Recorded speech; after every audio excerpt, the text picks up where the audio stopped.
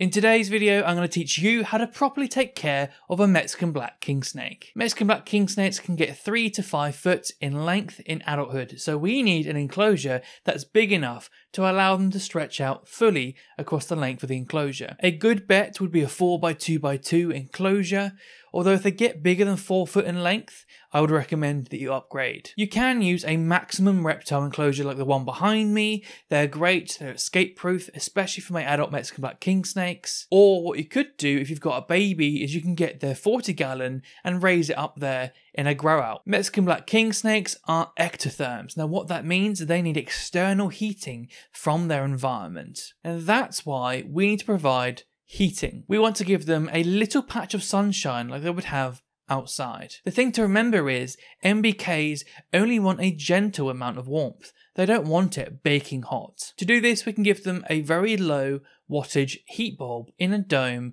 over one side of their enclosure. That means they'll have their sunshine patch and some shade, and they can move in and out of the shade and the sunshine patch as they choose. Now there are MBK breeders, especially over there in the States, that will just breed them and keep them at a set ambient temperature.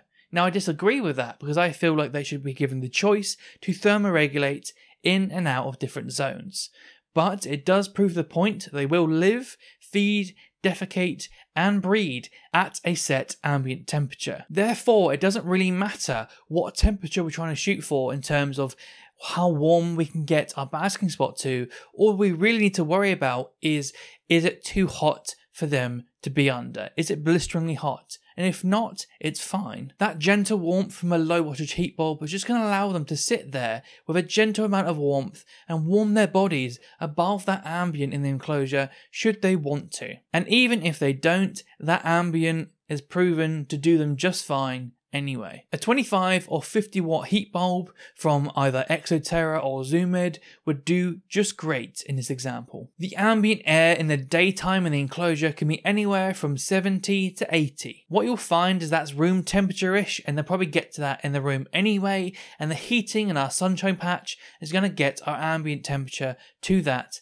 anyway. At night time, in most cases, you can have no heating at all. Letting it cool down at night is really good for their immune systems. They want to cool down, shut down, go to sleep, and in the morning it encourages them to go bask and fire up and switch on their immune system. You can let the ambient nighttime temperature drop to as low as 60 at night before you even need to worry about giving any form of supplemental nighttime heating. However, if you do live somewhere really cold, then you can offer them something like a heat mat or a radiant heat panel on a thermostat set to sort of like 60 to 65. Now, UVB is fantastic for Mexican black king snakes. Mine bask all the time. It's the rays of sunshine that give them that feel-good factor on the skin. It's the cells in the skin that release endorphins in relation to UVB. It also allows them to make vitamin D in their body, which helps them metabolize calcium, which is essential for good bone health. And for a growing king snake, that's so important. Now, the Mexican black king snakes won't die without UVB, but they're going to be so much healthier if you do give it to them. We can use a UVB lamp over one side next to our heat dome in our sunshine patch. Again, maintaining that shade on the other side to allow our snakes to come in and out and choose. I wouldn't want the UVB to extend no more than half the way across the enclosure just to keep that shade there. Now, I do have a really detailed guide on picking the exact bulb at exact distances in differing enclosures, and it's going to come up top right now. However, if you're going to follow this guide and you're going to use a maximum reptile enclosure, then I've done the maths and picked a bulb for you. A small 12-inch 5.0 Reptilian T5 would be perfect for either of those setups that I've exampled. And then, if you're going to grow it out on the 40-gallon, you can just simply move it from the 40-gallon onto your big 4x2. I've made sure mathematically that it is safe and you're not going to overexpose your Mexican black king snake. Just make sure that your Mexican black king snake can't climb more than 5 inches to the bulb and you'll be absolutely fine. Now, you want to turn these bulbs off at night so it's dark for them like it would be outside. You can use digital wall timers and set it for a 12 hours on, 12 hours off. So for example, you could do 9 AM to 9 PM. Now you're going to want to measure and monitor all these parameters, so you're going to need some tools. You're going to need a digital thermometer and a temperature gun. What I want you to do is place the thermometer on the shaded end, and what that means is that there's no sunshine from our sunshine patch reaching the thermometer and getting it warmer than the actual air temperature and raising it to a false reading. If it stays in the shaded end outside of sunshine, that will give you a true reading of the actual air temperature in that enclosure. Now you can find this linked down below. Now you want a temperature gun to make sure that the temperature underneath your heat bulb isn't blisteringly hot. If it gets more than 95 underneath this heat bulb, they're probably going to likely avoid it. If you've got a rock underneath that heat bulb and that's why it's getting really hot, I'd recommend changing to a piece of wood. And if that's still too warm,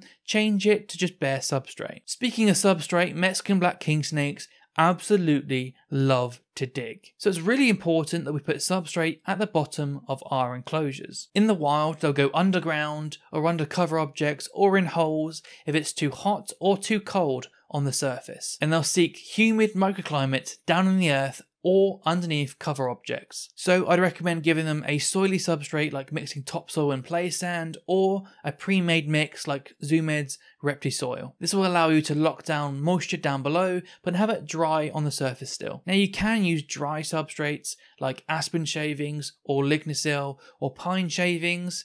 All of that's totally safe, but it is bone dry. It's fantastic for holding their tunnels that they dig through it, but it doesn't have that moisture, so you're going to have to make up with that with a humid hide. No matter which option you choose, just make sure that the substrate is several inches deep to allow them to dig. Mexican black king snakes are very, very secretive and do best when there's lots of clutter in their enclosure. What they'll do is that will make them feel far more secure. They want to get on, in, under, behind lots of different objects in their enclosure. What's going to happen is making them feel like they have hiding spaces and feel more secure anywhere in their enclosure means you're actually going to see your snake more, because rather than clinging into a hide because there's vast open spaces, they will know that anywhere they go in their enclosure, they can dip away into a hide at any moment, which actually makes them be bolder and come out more. In terms of hides, I really like cork bark. It's rot resistant and mold resistant, even if you get it wet. Also, being cork, it's really lightweight, so our king snakes can dig their tunnels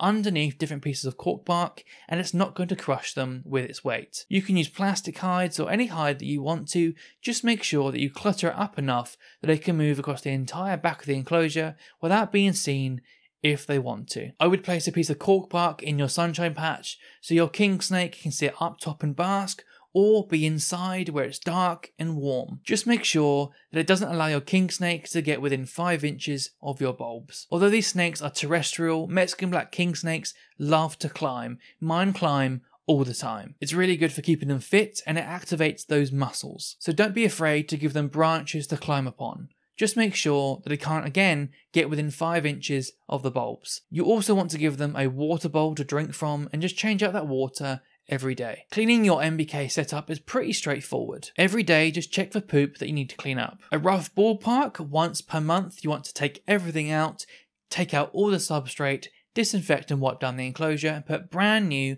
fresh substrate in. That's just to give beginners some routine and structure, but the truthful answer is when it really needs it. You can have a snake that doesn't really make a mess and it still smells really fresh and clean long after a month, or you can have a snake that makes a mess within 2 weeks. If it smells clean and it is clean, or if it smells bad, clean it. The disinfectant that I use is F10, it's veterinary grade, it's animal safe, and it's really, really good. So if you want some of that, links in the description. Now in the wild, Mexican black king snakes eat a really varied diet, and that means they'll really appreciate a varied diet in your home. Historically, they've always done really well on just eating mice, so you can use mice as a baseline for your diet, and then what you can do is swap in variety from there, here and there. You can feed Mexican black king snakes mice, rats, hamsters, gerbils, African soft furs, day-old chicken chicks, quail chicks, quail eggs, older quails, reptile eggs, frogs' legs, and knolls, or you can even get Reptilian sausages. What I'd recommend is feeding your Mexican black king snakes a prey item That's 10% of the total body weight of your snake. So if you have a 100-gram snake, you would feed them a 10-gram mouse. If you've got a really young baby snake, I would feed them every 5 days, and eventually with size and age, getting up to adulthood, move that to every 10 days. Now with adults, I've got a bit of a system going here. I will feed them every 10 days as maintenance. If they act crazy hungry or they're biting in a food response more often that's typical of their individual behaviour, then I would take it down to every 7 days and hold it from there and see how they get on. If that settles them and they don't gain weight, that's where your individual's metabolism actually lies, and you can stay there. If it starts gaining weight though, I would take it back up to 10 days.